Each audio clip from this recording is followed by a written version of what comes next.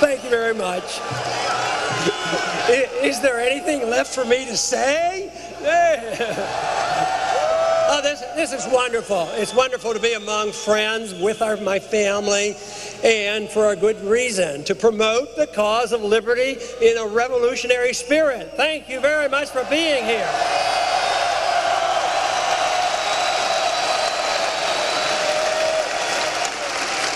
I have to tell you, though, I was pretty worried the early part of this week. Saw a couple of bad articles. It wasn't the hurricane that I was worried about, but I saw that it said, revolution is over. There's going to be no revolution. Major paper in Washington, D.C., they said, the revolution will not be happening. Don't they only wish?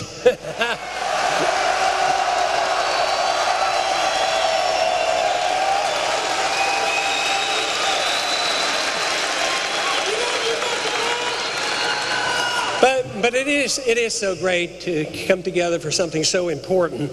You know, a lot of people say today is a very important day, and I think it is. Our events today, to me, very important. And they say that this convention, very important this week, and indeed it is. And this election is very important. But let me tell you, there's something even more important than all of that, and that is the cause that we're leading and the cause of liberty, the ascension that we're getting right now.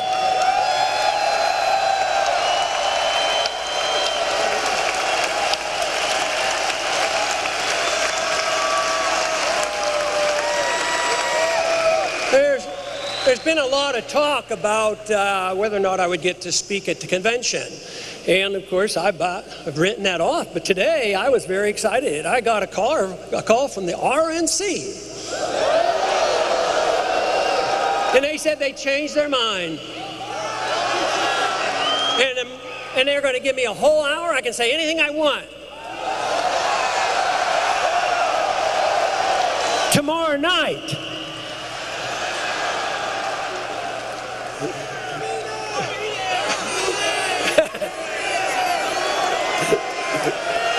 Just kidding, just kidding. First off, I really want to recognize our delegates, hundreds. I don't know how many, but thank you, thank you.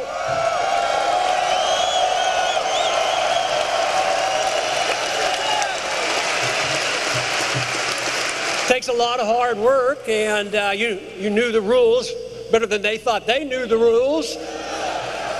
But, you know, that didn't stop them. They've learned how to bend rules, break rules, and now they want to rewrite the rules.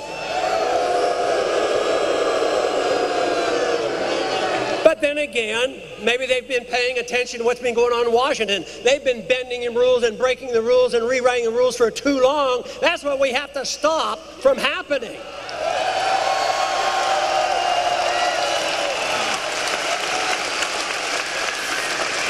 You know, people at the convention were worried just how much trouble we would cause, and you generally have known what my advice is. Just stopping something for the sake of stopping doesn't achieve a whole lot, so I've been a little bit cautious. But what they have found out is they've overstepped the bound. There's a big fight going on, and we're involved in it, but everybody else, a bunch of them are joining us and say, you've gone too far. The Ron Paul people were right about overstepping their bound.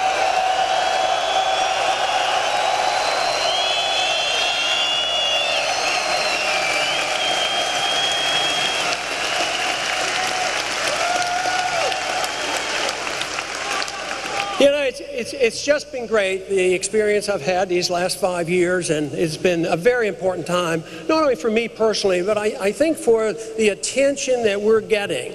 Now, I have received a lot of compliments about it and given some credit about it, but I tell you what, it takes you, it takes a lot of other people. There's been a lot of things going on for decades, and it's coming about. It's coming about. Not so much, not only because I believe we're right on the issues, but what is coming out right now is proof positive that their philosophy of government, whether it's foreign policy, monetary policy, or economic policy, is failing, and they need something different.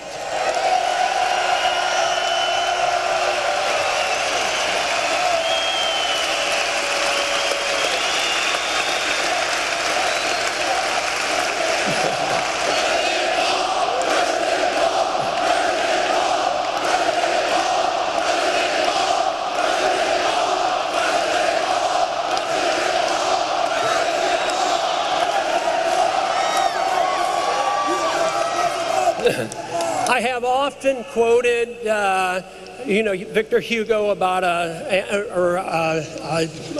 Samuel Adams about an irate, tireless minority, and bringing about changes in that way. But ultimately, that minority is irate and tireless, and they, light the fires of liberty in the minds of men. Yes, that's important. But ultimately, numbers do count. And even numbers do count when they don't count all the votes as well, because we do have the numbers.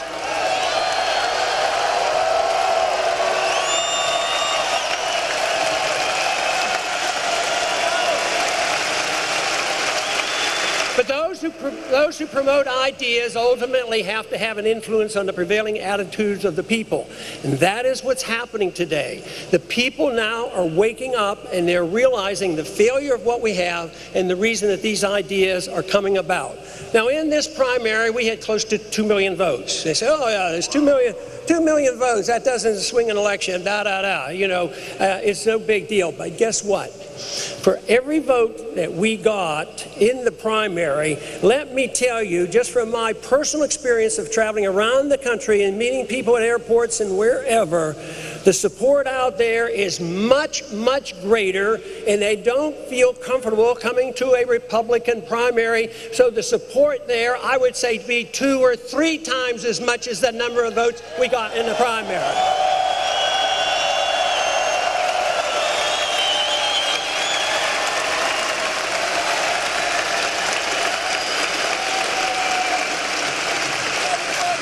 We have talked a lot about the excitement that the young people bring, the excitement we've had on the campuses. I asked somebody on the staff after the last campaign event on a college campus, I said, how many campuses did I go to? And let me tell you, if they had told me I was going to go to this number of campuses during the campaign, I probably would have said, there's no way you could do that. We went to 33 college campuses.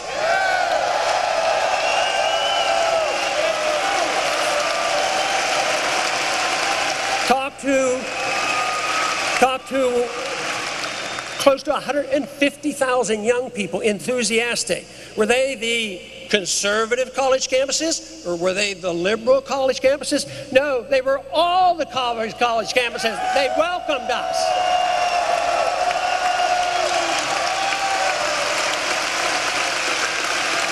Now, when you think, if there's a party that says, oh, we have an open tent, we want new people to come in, we want to appeal to the young people, don't you think they would be begging and pleading that they come into the big tent? Well, we'll get into the tent, believe me, because we will become the tent eventually.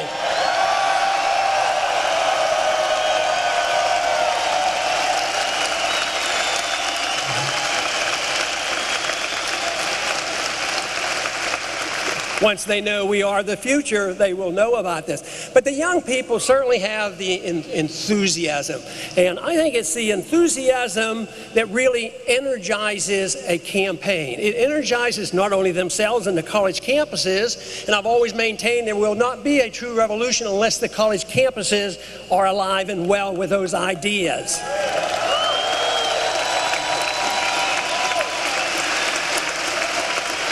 But there has been so many times that the young people, not only those of voting age, but sometimes 13 and 14 and 15, they bring their parents to the office and have them converted into believing and understanding about what liberty is all about. Young people energize a lot of other people and give the energy to the remnant who are with us already. So this to me is exciting with the energy that we have. It seems to me that they would be begging and pleading for us to come into the party.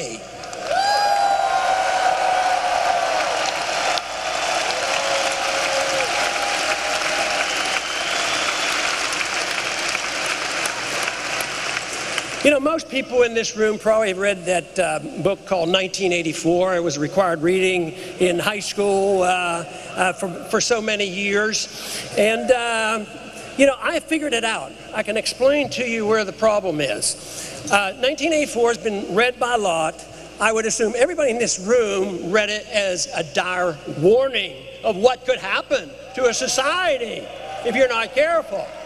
I think a bunch of people read the book and thought it was a business plan, and they ran for Congress.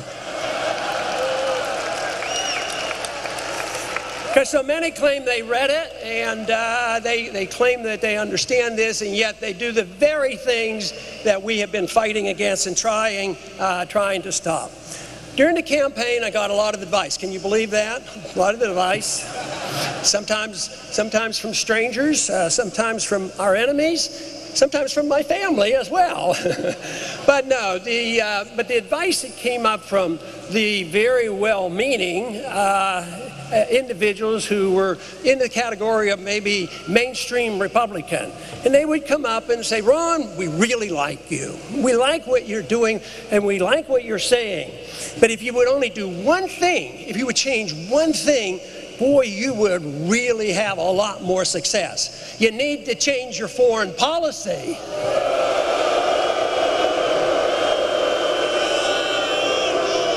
And of course, if I didn't have the policy that I do have, I don't believe we would be here tonight.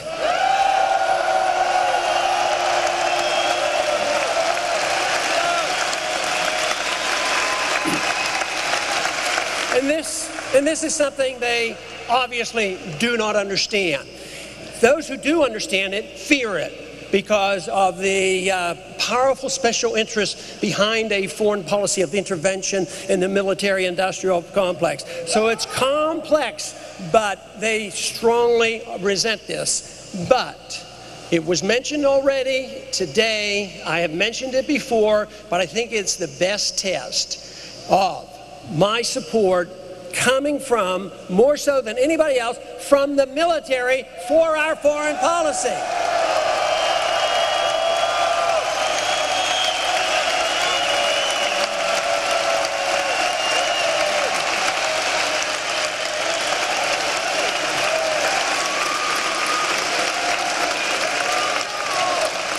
The subject of monetary policy, of course, comes up frequently in Washington on our committee, but off and on over quite a few years. And the question has always been, what are we going to do with the penny?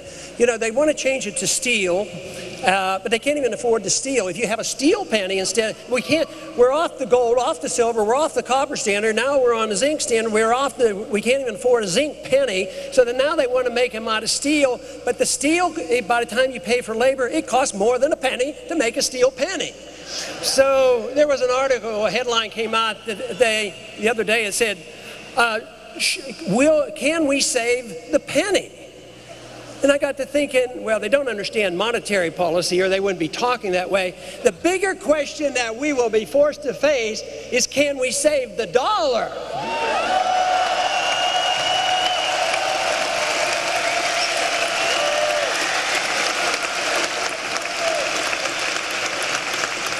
There was a bill passed not too long ago, and as you could guess, I voted against it, and that's that Dodd-Frank bill. Did you ever hear of that monster? In that bill, they gave more power to the Federal Reserve. They created a board, a Consumer Financial Protection Bureau, protect all the consumers. So they were given a task here a couple of months ago, and it was designed to make things more efficient. That's why this story will tell you why efficiency is not the answer to our problems. We don't want more efficient government. We want to get the government out of the business that they're not supposed to be doing.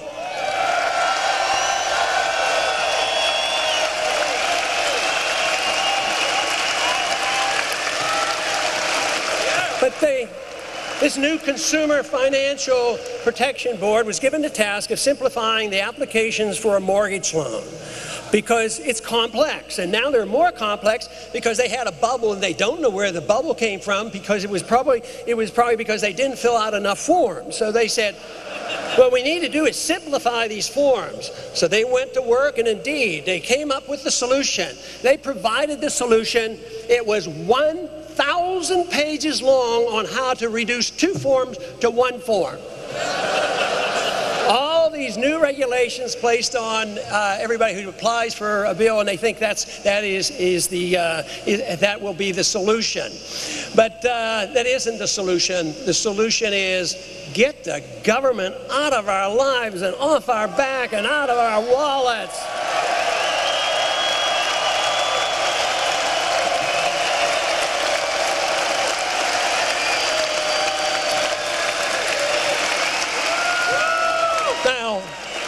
We are serious, and when we have the clout, what we do is we don't tinker around with 1,000 pages to simplify things. What we do is we repeal Dodd-Frank is what we do.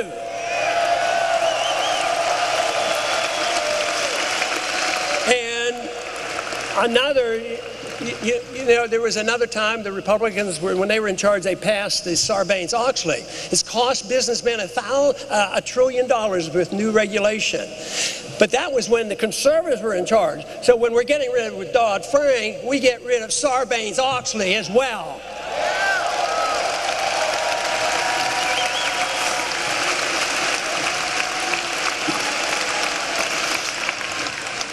I am convinced that we're living at a time that an era is ending. And this is significant because you can be depressed at times when you look at what's happened in Washington. You work hard, you come close to victories, you don't have real victories, and it goes on and on. You said, this is too overwhelming. And Washington is responding too slowly. But the end of an era provides an opportunity. And I'm thinking recently about what era are we talking about? And I would say first off, in the last 100 years approximately, what about 1913? That was a beginning of an era. That was a beginning of a time where they said, you know, with the income tax and a new foreign policy, we're going to make the world safe for democracy, and we're going to have a war to end all wars, and we're going to have a Federal Reserve that's going to get rid of the business cycle, on and on. We were going to introduce this wonderful era. Well, guess what? That era is not with us anymore. It's over and done with. We're just looking at the last vestiges of a bad program started in 1913. We will eventually get rid of the Federal Reserve.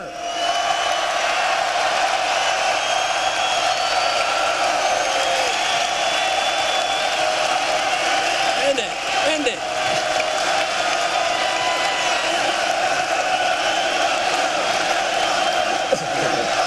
Good idea.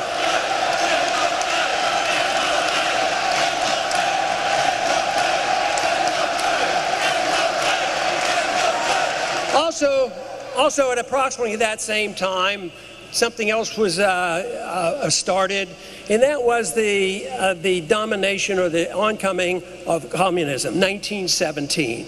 The Bolsheviks taking over, and communism was a panacea. It was all done with good intentions. You take care of the people, all those wonderful promises. Well, communism lasted 74 years. It dissipated between 1989 and 1991.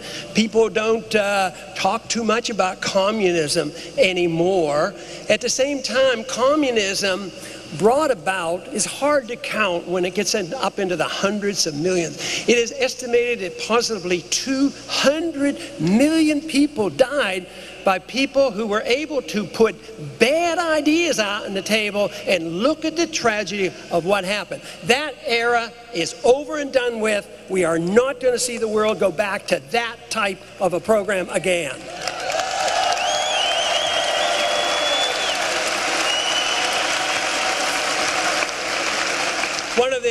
One of the books that impressed me when I was still in medical school was Dr. Zhivago. And I remember one line in there when Laura was talking to Zhivago, and things were very, very bad during the revolution. And she says to Zhivago, "What a terrible time to be alive." And she was absolutely right, anticipating just what was coming. But I think things are different now. I don't think we should be as depressed. We have more knowledge now than ever before.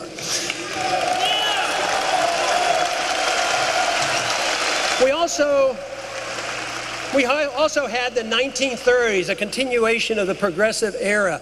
We had the Keynesian economic policies take over, the New Deal policies taken over, the fascism of Hitler and Mussolini. And they contributed to another 25 million people that died, just the fascism of Europe. So the 1930s didn't do as well either. And then that, of course, when you have bad economic policy, when you get involved in a war to end wars, it's only a war to begin more wars, and you end up in another world war. We end up, again, another World War II, and then after World War II, we have this internationalism come in. We have the development of the United Nations and the IMF and the World Bank. But they set up, of course, they were working toward worldwide currency, so they set up this Bretton Woods agreement on money, which was a total farce. The good economists, the Austrian economists at that time said, it can't work, it won't work. And indeed, when it fell apart, it was a very, very impressive day for me, because like it is tonight, a Sunday evening, it was on a Sunday evening, August 15th, 1971, the Bretton Woods monetary system collapsed. But that was predictable, and that's over with. And there are some, there's no doubt, would like to go back to that. But it also gives us the wonderful opportunity to advance forward. In more recent history, we have had the advancement of these failed policy. The project for a new American century. That is the... You already know there are a bunch of neocons running that show.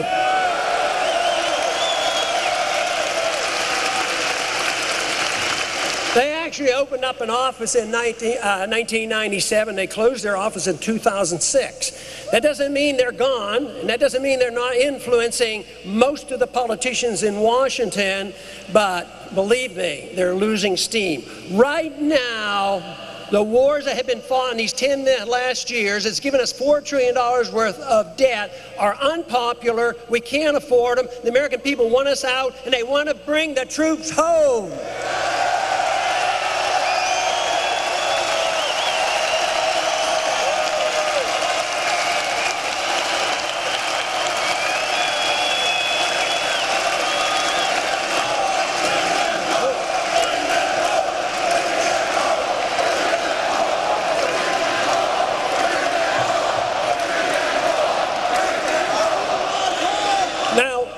If they don't listen to your shouts, and if they don't listen to common sense, they're going to listen to the facts of life. And the facts of life is we can't afford it anymore. The Soviets didn't leave because they had an enlightenment. They left because they were broke. And they so foolishly got bogged down in Afghanistan. So why don't we wise up and just take care of ourselves and defend our country and not be the policemen of the world?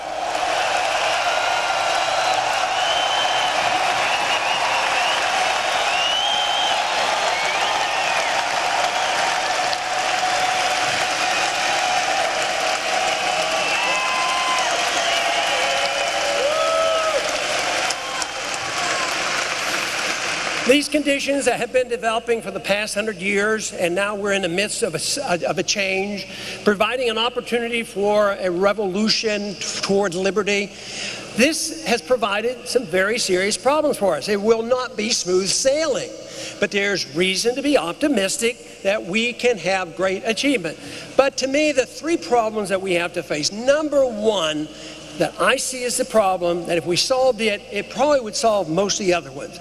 And that is the attack on personal liberty.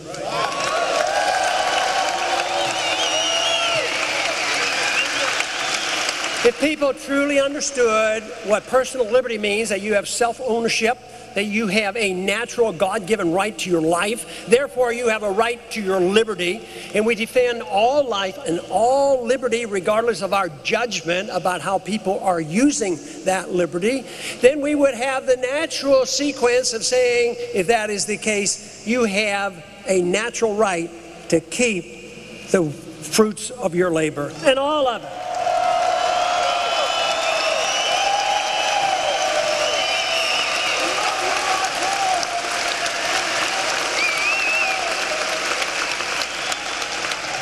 personal liberty, when it returns, once again, you'll be able to drink raw milk.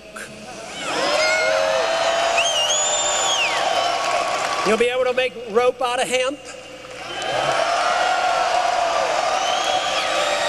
You will be able to feel secure in your houses, that the federal government will not be able to spy on you or bust into your house without a search warrant.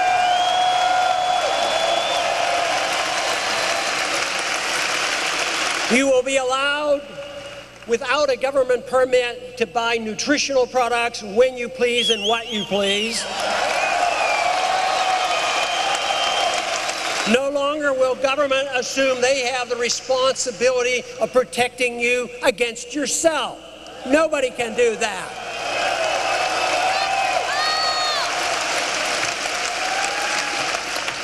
The emphasis will no longer be on economic and personal security. The government will take care of us, but it will be emphasizing the government is there to protect our liberty.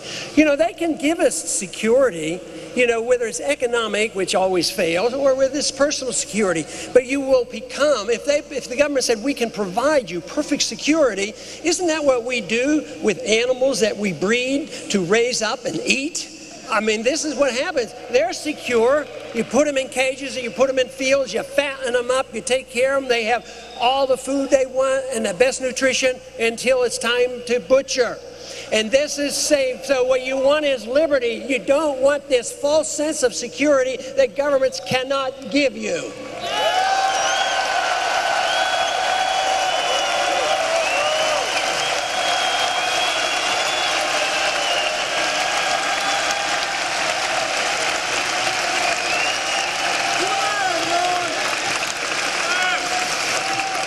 Now, it is true, in a free society, you can pick your nutritional products, and you can make your own choices, and you can drink raw milk. But you also, in a free society, you're allowed to make even more controversial choices. You might even decide to drink alcohol.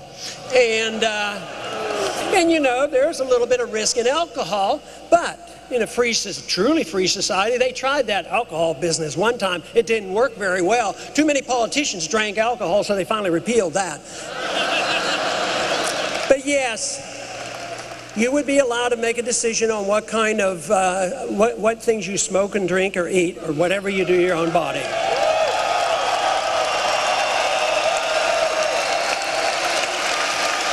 Now, of course, the argument is what would happen to the world if they had freedom of choice to imbibe drugs and all these dangerous things? Well, why don't you go back and look at early American history up until about 1938 and find out how many people were using these drugs in the 19th century. So once again, it's who gets to make these decisions. But the hardest thing for some people to accept, both liberals and conservatives, on this issue of tolerance of your freedom. Yes, we want you to have your freedom. We want you to make your own choices, and we're not going to tell you that you can't make bad choices. People say, well, doesn't that mean you endorse it? What if people drink too much or smoke too much into making their own choices? Well, there's one rule. They have to assume the consequences of their actions totally and completely.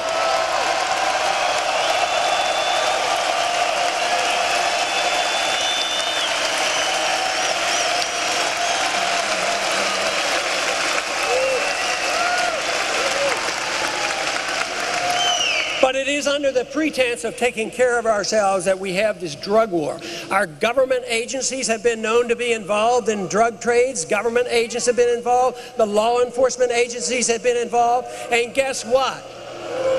Guess which industry would like to see marijuana never legalized? That's the alcohol industry.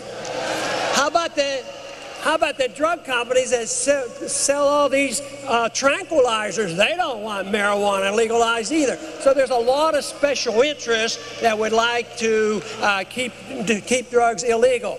But the attack then is on our liberties. That is the important thing. We want our freedoms to make these decisions, even when the wrong decisions are made.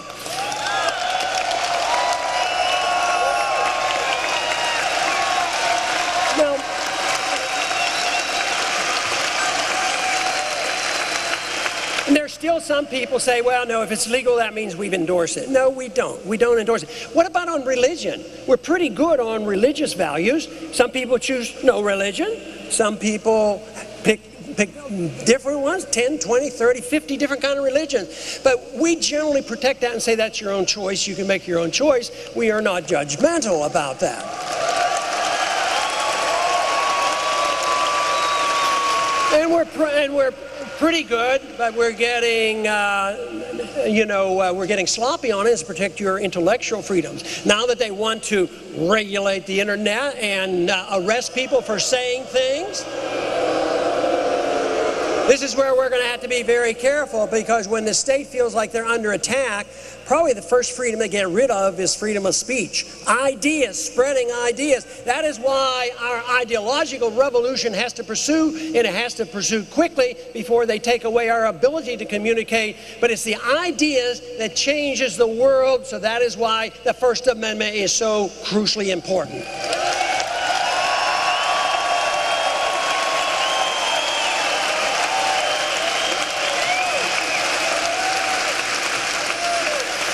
In the second area that we have a great deal to be concerned about, and that is economics. We're in an economic mess. It's very, very bad. I am convinced it's worse than anything that we faced. Worse than the Great Depression. Worse than when we're in major wars. Because the fundamentals, the foundation of our economic system, the understanding of property rights, the understanding of monetary policy, has so eroded that the bubble that still exists is so huge, and it's worldwide. So when we see hints of this breaking apart, in Europe, or what's going to happen, to the euro and the European community, and what's going to happen to us, well, generally so far, with our Federal Reserve and our Treasury and so far our Congress, it says, well, we better be in Europe because our bank's over there and we don't want to let everybody fail, so we have to keep bailing them out. And I would say that that eventually is going to bring the downfall of the dollar and the downfall of the economy, which means that there will be more excuses for them to crack the whip and crack down on our civil liberties. This is why understanding civil liberties, individual rights, are so crucial in tying it in to monetary policy and property rights, because we cannot allow that to happen.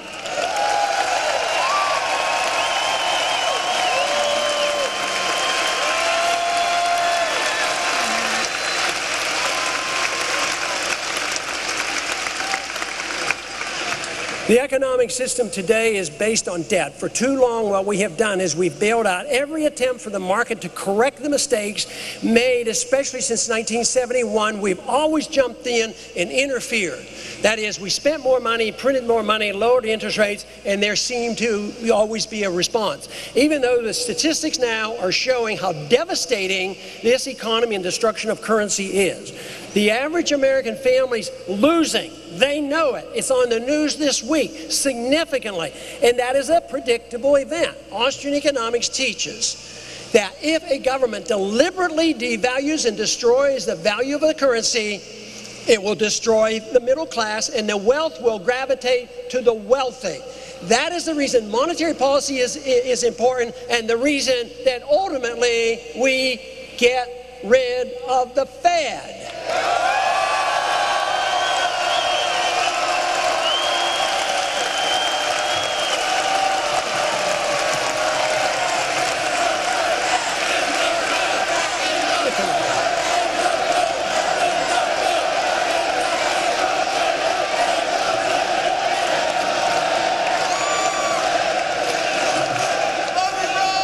Some people ask, well, haven't we had a accumulation of wealth in the last several decades? Some people have gotten wealthier, but the average person hasn't. And the middle class is smaller, is especially smaller in these past 5 years. So you print money, and even if they get a GDP to go up, it's represented by the government spending more money on cruise missiles or something. And that doesn't help you. It doesn't help your income. It doesn't help keep prices down. It doesn't help you one bit. And it is so destructive Because when the trouble comes and the Fed say, we are all wise, we know what interest rates should be, we know what the cost of money should be, and therefore we're going to make it free. And guess who qualifies? The big banks. And they get free money and they loan it back to the governments and they buy the bonds, finance the political system, and they make a lot of money. But what happens to the average person who decides they need to be frugal? Times are tough. Spend less, save more, be prepared, take care of ourselves, act responsibly. Guess what? Instead of getting a market rate of interest, which very well could be 5, 6, 7, 8%, they get 1% or nothing. So it is so unfair, and once again, it is biased against the people, protects the big banks, the big corporations, and the politicians.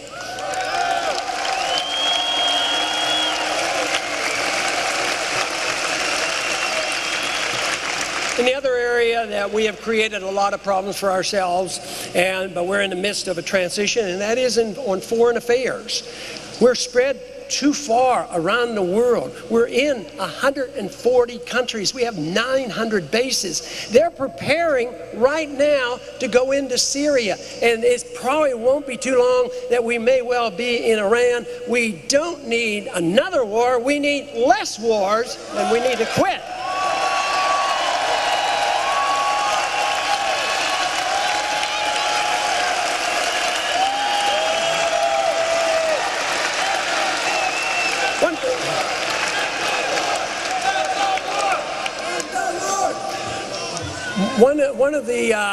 One of the strongest things that we have to deal with, of course, is the foreign policy as a consequence of the tremendous fear about being attacked by a terrorist. Now, the terrorism is a serious subject to deal with. And if you understand the blowback mechanism, of course, we think we can do a whole lot to reduce the threat of terrorism. But right now, the threat of any of us being killed by terrorists is about 1 in 25 million. The odds of getting killed by a car is 1 in 19,000. Lightning, 1 in about 5 million. But guess what?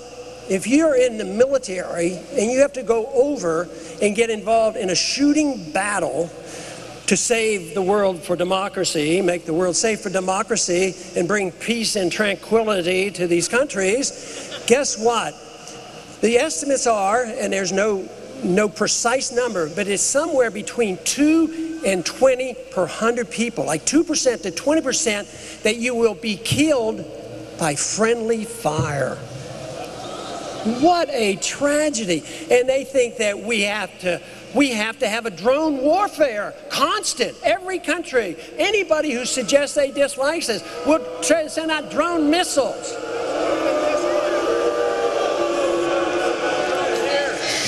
And guess what? That does not win friends. It does not help us in any way whatsoever. It has been said that they were very pleased that we were over there. It was much easier killing us over there than needing to come over here where the Second Amendment is still alive and well.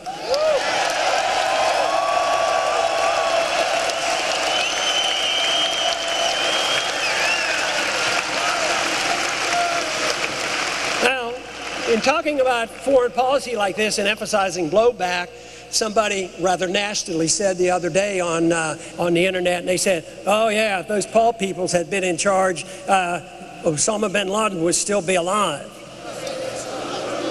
But you know what I think the answer is? So would the 3,000 people from 9/11 be alive.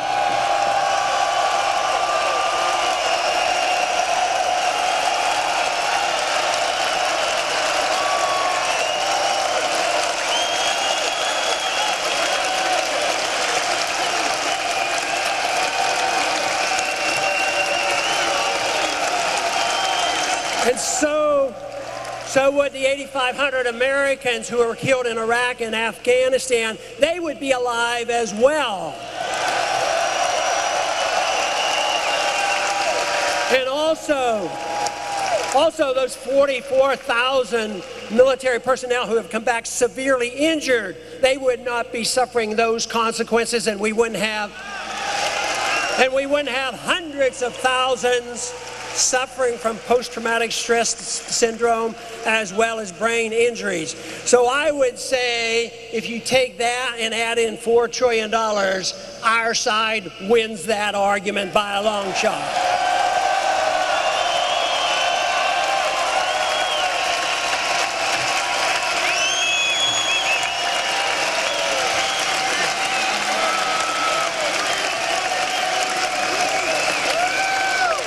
Of course, if we had our way and we removed these dangers, of course, a president would not be able to assassinate anybody, especially never an American citizen.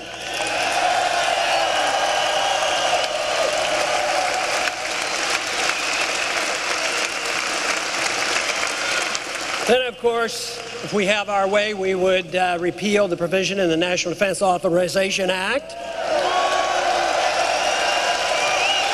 This whole idea that they've gone all the way back to 1215, the mess around with the progress of liberty and repeal habeas corpus by saying that you don't have any right of due process and the military can arrest us and put in private prisons and never get a trial. There's something very un-American about that, let me tell you. Now, there was, when that bill was being debated in the Senate, there was a provision in there so that actually it looked like it was going to get passed. The provision said that if we as an American citizen were arrested and we were tried and found innocent in a jury trial, they still claimed that they could put us away forever and held indefinitely in detention after found again. But it didn't get that bad. It's still bad, but there was a senator, I can't think of his name, I think he was from Kentucky, and he was able to stop that. Once it got out on the table, they said, oh, we didn't know that was in there. Of course, that's always possible because they don't have the vaguest idea what they're voting on most of the time.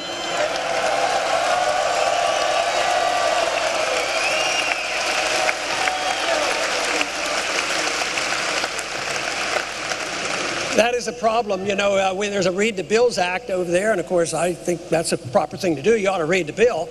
But, you know, I have to admit, I haven't read all those bills. I mean, if they're 1,000 pages long, my staff has good instructions. They say they have an easy job. They say all they have to do is show me if it's unconstitutional. So a lot of times they only have to read the first page.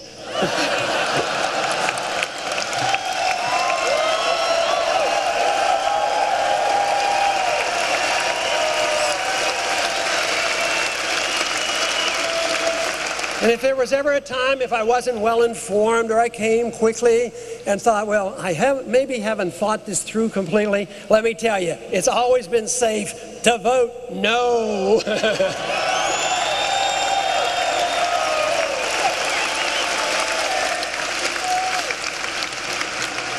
You know, I think the important thing that we know in this room, and the growing number of Americans are realizing, that the worst thing we can do is remain silent. How many times I've been to the campuses, I brought this subject up about military arrests and the problems that we're facing, assassination and torture and all these things. And I said, but how many times have you read it or heard about it on the evening news? I mean, it's almost like there's a silence out there.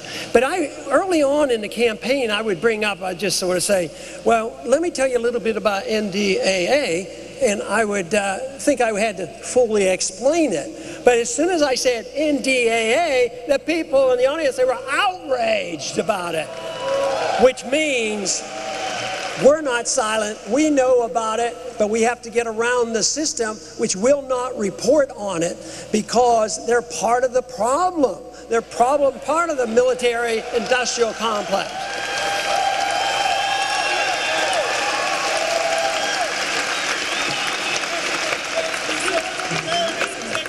But another accusation that is made quite frequently at me and you is that we're not patriotic. Well, we do know We do know the military supports this because they said that's un-American, you're not patriotic. But all our views are supposed to be unpatriotic. They hide behind this, and patriotism is.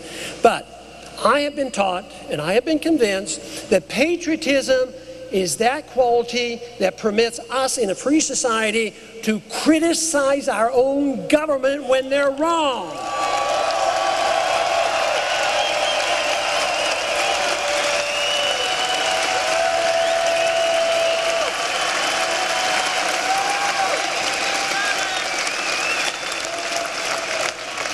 This is why I have a soft spot in my heart for whistleblowers.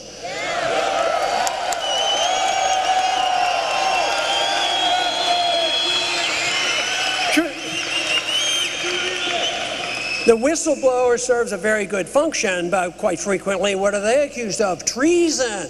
Why are they doing this? Why are they releasing this information? So, Bradley Manning, you know.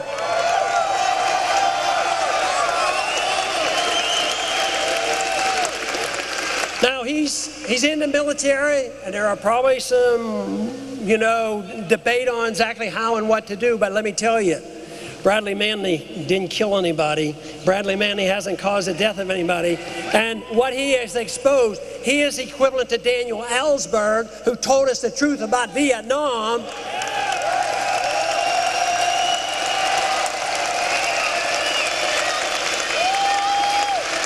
And when Daniel Ellsberg was under the gun, the government wanted to crack down on the exposure on the New York Times. The New York Times, you know, printed the material that Ellsberg released, and that went to the Supreme Court. And Ellsberg did not go to prison. It was upheld, and New York Times did not suffer either the consequence of this. So we're at this point, but just think right now, I'm afraid that if we took a poll across the country and they say, should we try Assange for treason? But most Americans are going to say, oh yes, he's a bad guy. He's telling us all these secrets. But guess what? He's an Australian citizen. And you read about it all the time. That's try him for treason and bring him to the United States. So we have so much power and clout, even Sweden is submitting to saying, well, if he gets here, we'll drum up some false charges and we'll send him over to the United States so he can have a fair trial. But those are the kind of things, those are the problems that we need to worry about, that we need to be concerned about. But they're also the kind of things that we can reverse. And that should be our goal, to change this, to know what a free society is all about, to know where we are and what we need to do. We don't have to invent it. We've had a good taste of it. We don't have to go back to a static period in the 19th century because there were a lot of problems. Even the gold standard can be improved upon. So we want to advance the cause. I think the cause of individual liberty actually started in 1215 and got a tremendous boost with our revolution and our Constitution. But we don't want to say we're going back. The people who want tyranny, want big government, that's what is ancient, and that is what we should worry about. They're the ones who want to go back to the dark ages.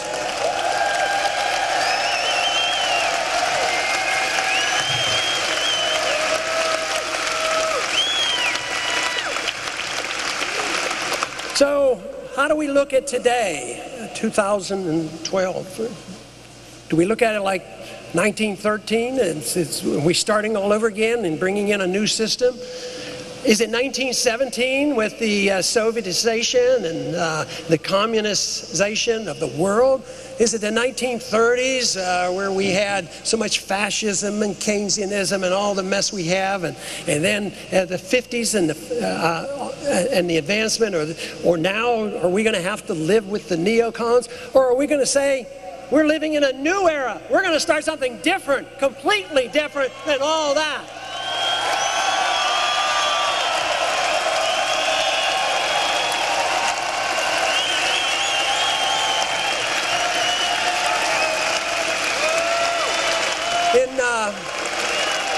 In 1935, Sinclair Lewis wrote a novel, It Can't Happen Here. And that novel essentially was a warning because he believed it could happen here. It was an anti-fascist novel because he was very concerned about Mussolini and the Nazis. And his whole argument was that it can't happen here. But I would like to turn that around and say it can happen here. What can happen here, though, not in the negative sense, there can happen that we can reverse this. If we don't believe it can happen, it won't have a prayer of a chance. We can turn it around if we put the work and effort into it.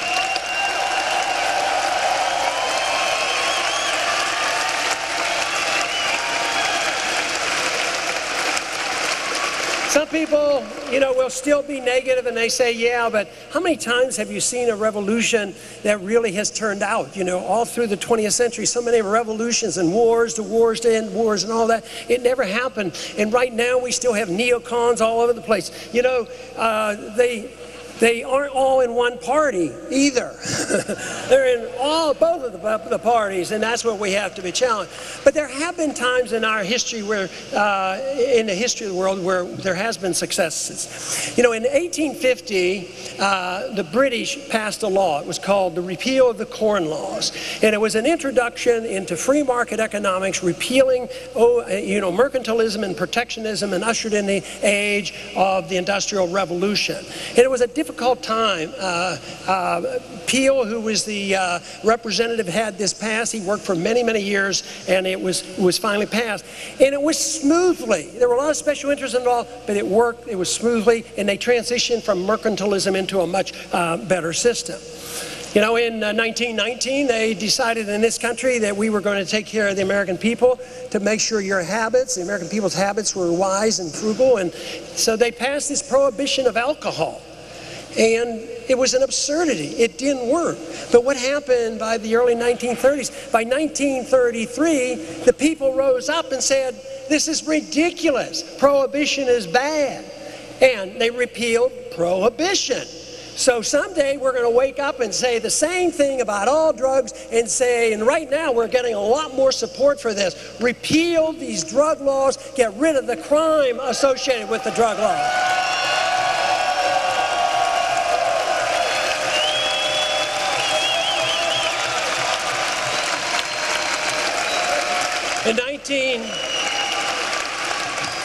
In 1933, as Roosevelt took over, he ran believing his program in 1932 was balanced budget. He had the most conservative platform because Hoover wasn't doing such a good job. And he said that he would defend the gold standard and balance the budget and cut spending. Well, that didn't exactly happen because the first thing he did was made it illegal for an American citizen to own gold. I mean, that really told you something about what was happening. But it was illegal to own gold all the way up until 1975. So in 1975, why is gold illegal? And a law was passed, and we moved back in a direction, and the American people could own gold. It's a very important issue. In a free society, don't give up your right to own precious metal, and don't give up your right to own a weapon to defend yourself.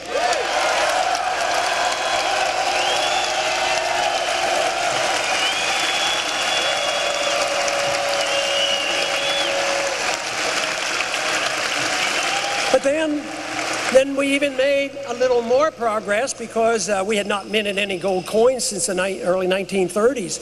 So in 1985, once again, as a consequence of the Gold Commission, one thing that they came out of that, what we came out with, they would not go along with the views that I had on gold at the time, and they said, well, we'll throw them something, so why don't we go back to minting gold coins again? Far from imperfect, not a gold standard, but it was a big thing. It was a big deal for us to take something minted. It was one of the few constitutional authorities that we have to mint gold and silver coins. So that was restored in 1985. Point being is that it isn't inexorable that we move in the wrong direction. We can start moving in the other direction.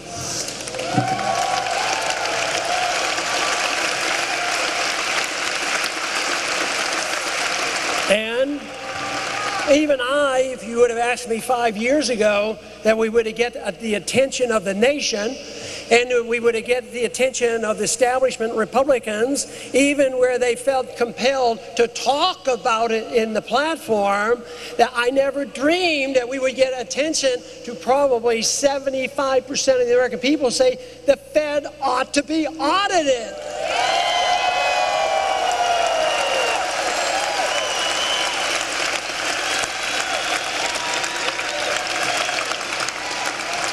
So what is our big challenge? The big challenge is can we restore natural rights, God-given rights to our people so that we emphasize the fact that return of liberty can solve so many of our problems. Economic policies means private property, contract rights, gold standard, and get the government out of this business of regulating. The market and property rights regulates quite well.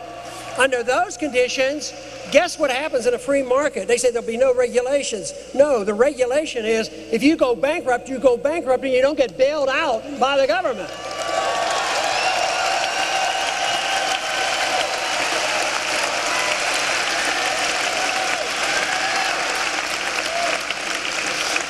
So the really big question I think that we have to decide upon is which way are we going to go? We see the end of an era. Where is it going to go? And I think the choice is one of two. I do not think that there's going to be another Marxist come along and restore enthusiasm for Marxism. I don't think that tomorrow we're going to have the same thing as a Hitler or Mussolini, but I do think we have to worry about fascism, an expansion of what we already have, which is corporatism. The buddy system between big corporations, big banks, with the government. And that is the reason that we have to be on the side of saying, yes, if you're big and you made your money because you had special benefits and bailouts and protectionism from the government, that is wrong. But if you're big because you sold a good product to us and we bought it and you got rich, you have a right to be rich for doing that.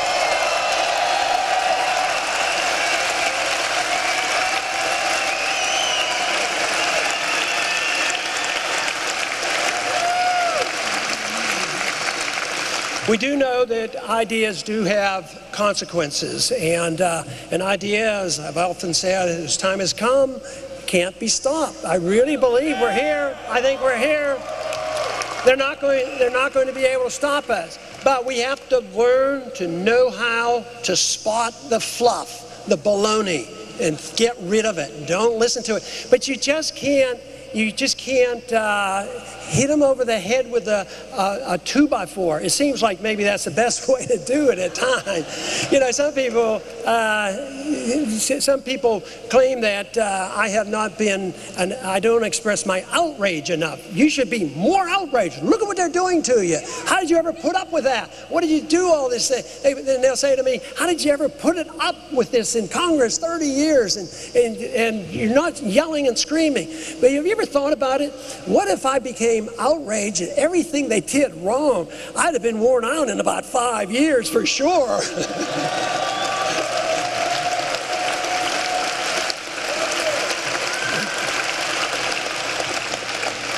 But we do need to sort it out. We do need to know the good ideas from the bad ideas. We do need to persuade people.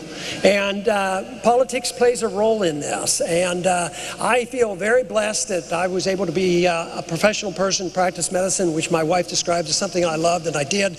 One of the reasons why I went back to my practice after being in Washington for 6-7 years. And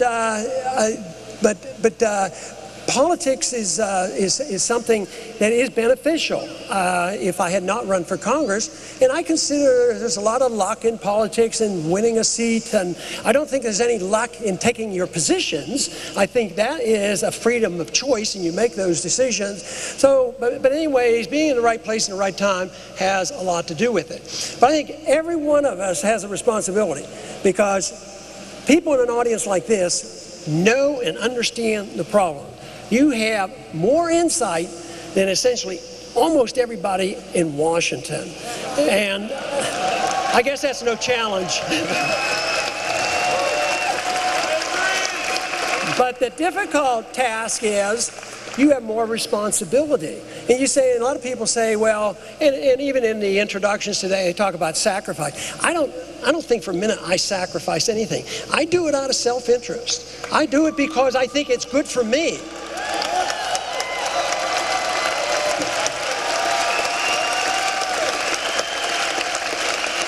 I do it because, well, I enjoy ideas. I enjoy sorting out right from wrong, good ideas and bad ideas, and there's some fun in it. I always advise, if you're in this business and you don't try to have some fun, like I hope we do the rest of the evening tonight too, is have some fun, then you're going to get worn out.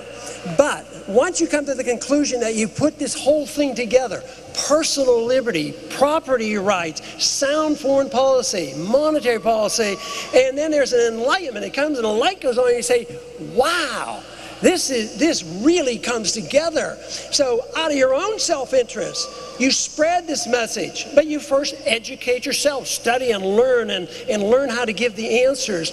And you don't have to worry about what your job's going to be. If you know the answers and you speak out and you're available, somebody will use you. And it may be in politics, you may run for office, you may organize, who knows what it'll be. But the obligation is there. You have an obligation to do your very best to change this, because it's in your interest, in your family's interest, it's the interest of our country.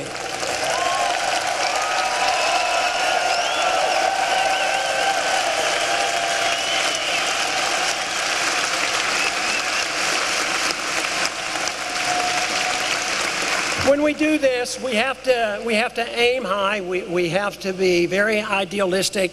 We have to use reason, and we have to have passion. We have to have passion for this. This will convert people, rather than grabbing them by the collar and saying, "Don't you understand what I'm saying? Listen to me." Doesn't work. I'll tell you that. It just doesn't work. A soft answer sometimes is a lot better.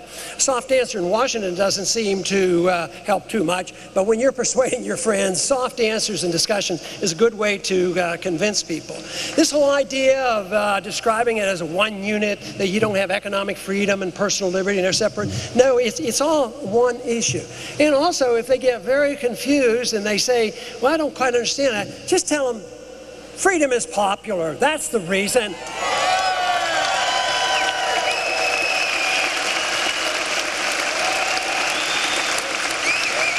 And the basic rule that drives this whole philosophy is the rejection of violence. You don't kill other people, you don't take their property, you tolerate other people. And just think about this for a minute. Freedom should bring us together. It should never be divisive, because in this room there might be 1,000 different reasons why you want your freedom. You might want it for personal reasons, economic reasons, religious reasons, intellectual reasons. But if you all agree on liberty, you don't have to worry what the other guy's doing, the other person, or how they dress, or what they say, or what they do. We all should come together to defend liberty.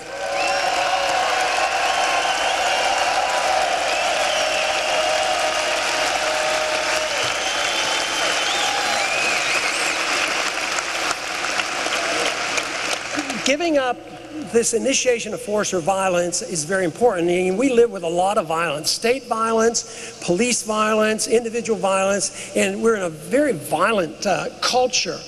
And I think it's a result, and this is my own theory, I think it comes from the fact that welfareism and socialism doesn't generate a sense of self-esteem. And it generates...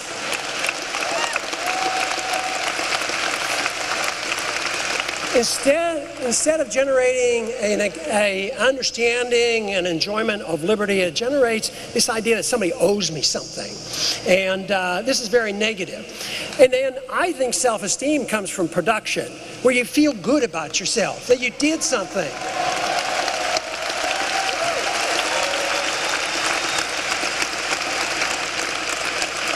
Now, some people can produce computers, or it can be a Steve Jobs. I couldn't possibly be a Steve Jobs, but I bet his satisfaction came as much from producing things as it was for just getting another $1 billion. You know, I don't think that's it. It is self-esteem and confidence. But everybody's self-esteem and confidence from producing comes differently.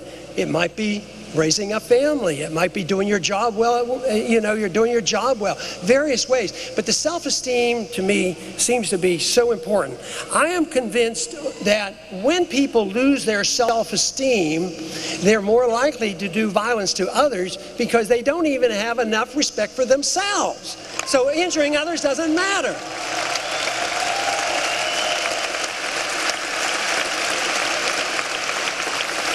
And maybe those who redistribute wealth suffer from that same problem. Oh yeah, superficially they want to redistribute wealth and take care of everybody, but they too might not have enough self-esteem to understand where it really comes from.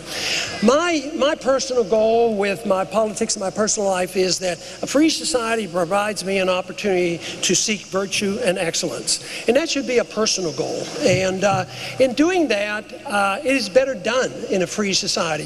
If the government takes over the rule of trying to make you a better person, an excellent person, and make you virtuous, it's all over. It's all over. That is the seeds of an authoritarian society.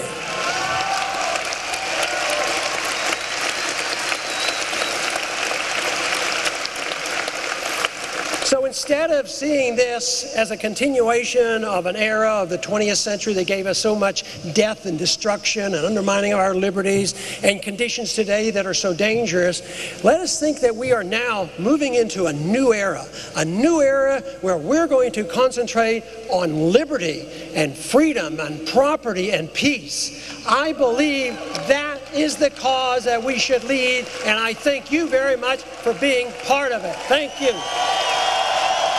Thank you.